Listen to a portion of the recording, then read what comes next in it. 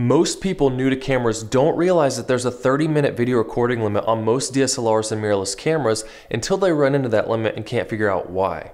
Now, this may not be that big a deal in most cases, but if you're using your camera to film a podcast, then this can be a huge inconvenience. So let's look at a list of cameras with no 30-minute video recording limit that'll work great for your podcasts.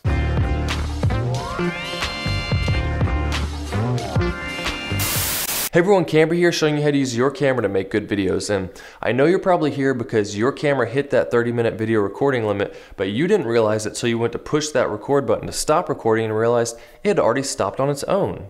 Now, I know how frustrating this can be because I've experienced the same thing more than once. And it's even more annoying when you realize that it's a software limitation put into place due to old European tax laws. And I have another video explaining more about that if you're interested, but regardless of the reason for the limit, you're here because you want a camera that can record over 30 minutes. So let's look at a list of cameras that are all linked in the description that have no 30-minute video recording limits that will work well for your podcast or other long-form videos. The Sony a6100, a6400, and a6600 are all APS-C cameras that have no 30-minute video limit. But if you want a full-frame camera, the A7C, the A7R4, and the A7S III all have no video limits either. And I like Sony cameras most for filmmaking, but for something like a podcast or filming a long recital or something like that, you really don't need all the extra features of a high-end camera. So let me know down in the comments what type of videos you're wanting to make so I can tailor the suggestion a little better for you. But there are also a few Panasonic camera options for you to choose from. The GH4 has a 220-minute video limit, but the newer GH5 has no video limit, and both are micro four thirds cameras.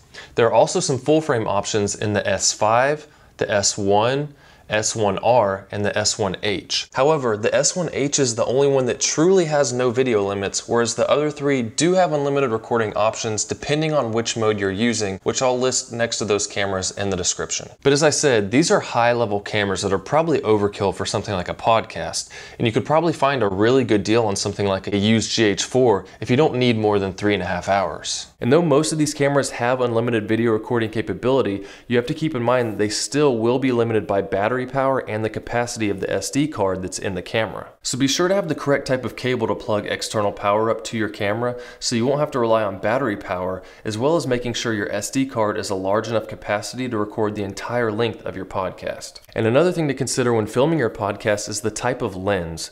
And chances are you're going to be in a smaller space and want to record both people, so you'll need a wider angle lens. But this is going to change based on whether you're using an APS-C or a full frame camera. And if you don't understand why that is, then here's another video you can check out that'll explain that. But I would suggest something in the 16 to 35 millimeter equivalent focal length range. And here are some suggestions based on the previous cameras. The kit lens would probably be good enough for the a6100, the a6400, and the a6600 if you don't need to go wider than 24 millimeters. Otherwise, I would go with the Sony 10 to 18 millimeter f4 lens, which will give you an equivalent focal length of 15 to 27 millimeters. And for the A7C, A7R4, and A7S III cameras, I would go with the Sony 16 to 35 millimeter f4 lens. And for the Panasonic GH4 and GH5, again, the kit lens would probably be good enough if you don't need to go wider than 24 millimeters. But otherwise, I would go with the Panasonic 7 to 14 millimeter f4, which will give you an equivalent focal length of 14 to 28 millimeters. And finally, for the Panasonic full frame cameras, I'd go with the Panasonic 16 to 35 f4 lens. And those are all the mirrorless cameras that I could find that have no 30-minute video recording limit. And nope, Canon does not make any DSLRs or mirrorless cameras right now that don't have the 30-minute video recording limits. But if you know of any cameras that don't have the 30-minute limit that I didn't mention, then please let me know down in the comments and I'll add that to the description. But if this video is helpful, then please help me out by leaving a like, subscribe if you haven't, watch some more of my videos, and I will see you in the next one.